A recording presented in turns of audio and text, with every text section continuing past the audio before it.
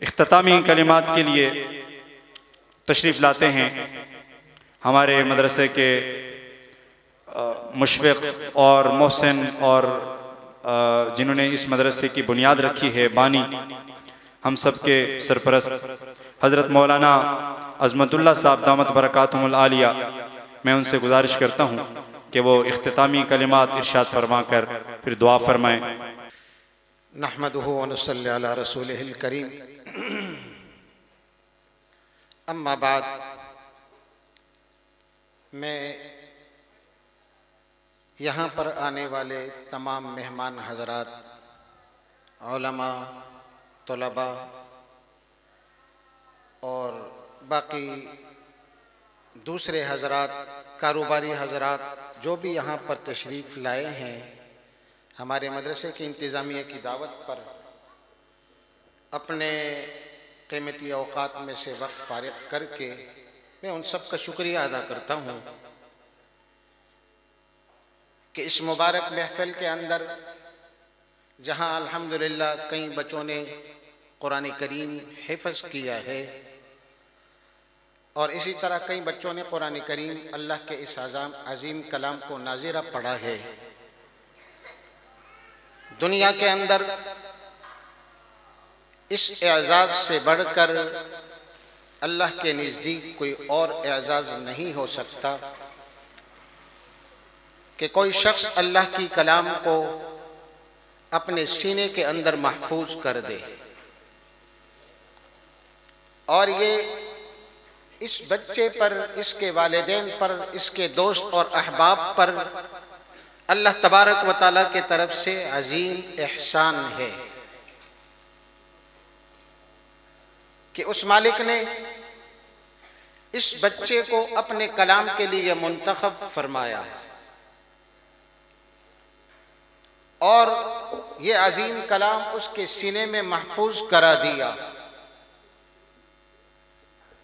ساری دنیا کے اندر اس اعزاز سے بڑھ کر کوئی اعزاز نہیں ہو سکتا، اور اگر ہم قرآن کریم اٹھا کر کے پڑھ لیں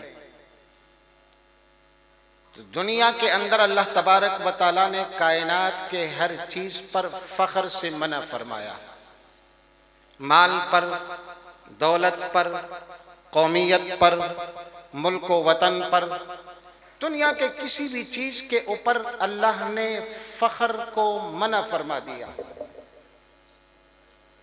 لیکن کلام الہی کے بارے میں اللہ تبارک و تعالیٰ نے فرمایا فَبِذَلِكَ فَلْيَفْرَحُوا، یہ خوشی کا مقام ہے اور ایک مسلمان کو اس پر خوش ہونا چاہیے۔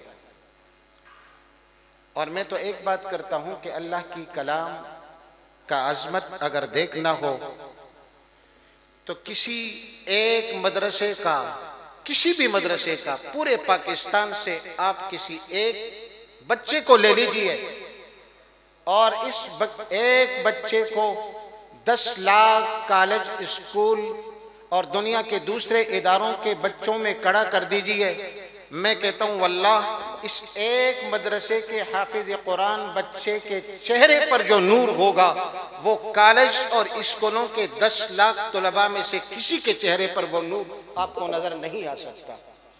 یہ اللہ کے کلام کی صداقت ہے اور اس کی عظمت کا اثر ہے کہ اللہ نے وہ اثر اس بچے کے چہرے میں بطور نور کے رکھ دیا اور ساری دنیا اس کو دیکھ سکتی ہے، الحمدللہ۔ تو میں تمام حضرات کا شکریہ ادا کرتا ہوں۔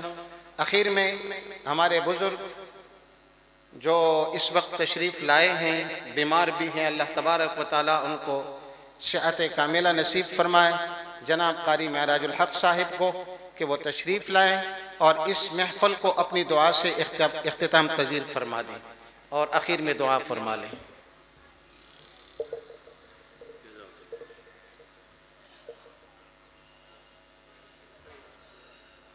نحمدہ ونصلی علی رسولہ الکریم، اما بعد۔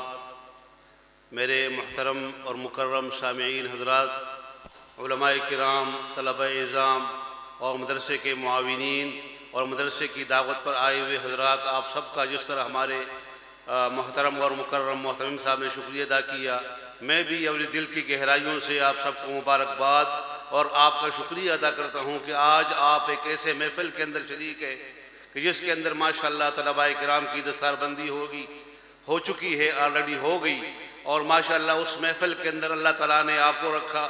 اور بلکہ میں صرف ایک مختصر بات کہوں گا دعا سے پہلے کہ کل قیامت کے دن کیا پتہ میرا اور آپ کا ہمارا کوئی بھی عمل کام نہ آئے، اللہ نہ کرے، لیکن ہو سکتا ہے صرف یہی اس ایک مجلس کے اندر بیٹھنا، تھوڑی دیر کے لیے حاضری، گھنٹہ 2 گھنٹہ 3 گھنٹے 10 منٹ کے لیے 5 منٹ کے لیے آخری ٹائم میں آنے والے کے لیے بھی ہو سکتا ہے کہ یہ مجمع نجات کا ذریعہ بن جائے. اس سے بڑھ کر اور کیا خوشی ہوگی. جہاں قرآن پاک کے حفاظ ماشاءاللہ آپ دیکھ رہے تھے کہ ان کے چہرے کیسے چمک رہے ہیں، ان کے سروں پہ ماشاءاللہ عمامہ دستار اور سنن طریقے سے رکھا گیا. اس سے بڑھ کر اور کیا خوشی ہوگی. یہ ہمارے لیے اور آپ کے لیے سب کے لیے کامیابی کا ذریعہ ہے. دعا کیجئے، دعا سے پہلے درود شریف پڑھیے. اللہم صلی علی محمد وعلی آل محمد کما صلیت علی ابراہیم وعلی آل ابراہیم انک حمید مجید. اللہم بارک علی محمد وعلی آل محمد کما بارکت علی ابراہیم وعلی آل ابراہیم انک حمید مجید. اللہم آنس وحشتنا فی قبورنا. اللہم ارحمنا بالقرآن العظیم. اللہم ارحمنا بالقرآن العظیم. اللہم ارحمنا بالقرآن العظیم واجعله لنا إماما ونورا وهدى ورحمة. اللهم ذكرنا منه ما نسينا وعلمنا منه ما جهلنا وارزقنا تلاوته آناء الليل وأطراف النهار واجعله لنا حجة يا رب العالمين ولا تجعل حجة علينا يا إله العالمين. اللهم ارزقنا بكل حرف من القرآن حلاوة وبكل جزء من القرآن جزاء. اللهم ارزقنا بالألف ألفة وبالباء بركة وبالتاء توبة وبالثاء ثوابا وبالجيم جمالا وبالحاء حكمة وبالخاء خيرا وبالدال دليلا وبالذال ذكاء وبالراء رحمة وبالزاء زكاة وبالسين سعادة وبالشين شفاء وبالشين شفاء وبالشين شفاء وبالصاد صدقا وبالضاد ضياء وبالطاء طراوة وبالضاء ظفرا وبالعين علما وبالغين غنى وبالفاء فلاحا وبالقاف قربة وبالكاف كرامة وباللام لطفا وبالميم موعظة وبالنور نورا وبالواو وصلة وبالهاء هداية وبالياء يقينا. اللهم انفعنا بالقرآن العظيم. ربنا آتنا في الدنيا حسنة وفي الآخرة حسنة وقنا عذاب النار وقنا عذاب القبر وقنا عذاب الحشر وقنا عذاب الميزان. ربنا لا تؤاخذنا إن نسينا واخطأنا. ربنا ولا تحمل علينا إصرا كما حملته على الذين من قبلنا. ربنا ولا تحملنا ما لا طاقة لنا به واعف عنا واغفر لنا وارحمنا أنت مولانا فانصرنا على القوم الكافرين. ربنا لا تزغ قلوبنا بعد إذ هديتنا وهب لنا من لدنك رحمة إنك أنت الوهاب. ربنا آتنا من لدنك رحمة وهيئ لنا من أمرنا رشدا. ربنا اصرف عنا عذاب جهنم إن عذابها كان غراما إنها ساءت مستقرا ومقاما. لا إله إلا الله الحليم الكريم. سبحان الله رب السماوات السبع ورب العرش العظيم. الحمد لله رب العالمين. اللهم إنا نسألك موجبات رحمتك وعزائم مغفرتك ومنجيات أمرك والسلامة من كل إثم والغنيمة من كل بر والفوز بالجنة والنجاة من النار. اللهم لا تدع لنا ذنبا يا الله إلا غفرته ولا هما يا الله إلا فرجته ولا دينا يا الله إلا قضيته ولا مريضا يا الله إلا شفيته ولا مبتلا يا الله إلا عافيته ولا غائبا يا الله إلا رددته ولا ميتا يا الله إلا رحمته ولا حاجة من حوائج الدنيا والآخرة هي لك رضا ولنا فيها صلاح إلا قضيتها ويسرتها يا أرحم الراحمين. اے اللہ اپنا فضل رحم کرم فرما. اے اللہ ہم سب کے گناہوں کو معاف فرما. اے اللہ پوری امت کی خطاؤں کو معاف فرما. اے اللہ قبر کے عذاب سے بچا، حشر کی رسوائی سے بچا، دنیا اور آخرت دونوں کی ذلت و رسوائی سے ہماری حفاظت فرما. زمین و آسمان کی آفات و بلیات سے ہماری حفاظت فرما. سفر میں حضر میں ہم سب کی جان مال آبرو عزت کی ایمان کی اعمال کی حفاظت فرما. قدم قدم پہ غیبی مدد فرما. اے اللہ جامعہ رحمت للعالمین اور دوسرے بھی دور اور مدارس حقانیہ، اے اللہ سب کی حفاظت فرما، حمایت فرما، نصرت غیبی فرما. اللہ جن بچوں نے آج قرآن پاک حفظ کیا یا ناظرے کے طور پر مکمل کیا سب کو اجر عظیم عطا فرما۔